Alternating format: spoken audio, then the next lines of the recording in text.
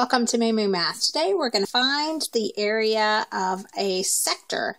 Okay, so what's sector? A sector is what I call a pizza slice. So if you have a large pizza and you slice out one part of it, it's that one area of that whole section of the pizza.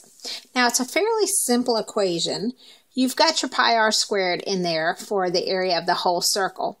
And then n over 360 just gives you the fraction of the circle that you're dealing with. So n is our degree measure of the sector. Okay, so let's go down and start plugging in things. So to find the area, we need the angle and we need to know the radius. Well, in this problem, we see that the angle is 60 degrees. So if you think about it, that's 1/6 of the circle. And then our radius is 18. So let's do some plugging and chugging. I'm going to plug in 60 for n. And I'm going to plug in my radius is 18 squared. So let's first figure out the area of our circle.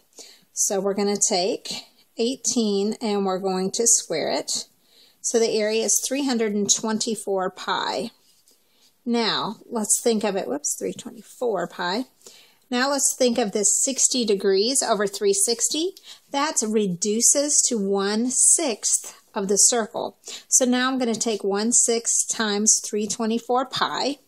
So 324 on top is going to give me 324 pi because you just multiply straight across. And then the denominator, 6 times 1 is 6. So I am ending up just dividing 324 divided by 6. So that ends up being 54 pi. And that gives us the area of the sector.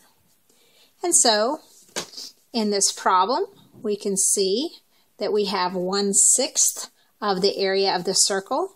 The area of the entire circle is 324 pi, right? That would encompass all of it, but we only want a fraction of it. So we multiply by the fraction, which to get the fraction, we take the angle measure out of the whole circle. We know a circle has 360 degrees. And that's how you figure out sector area.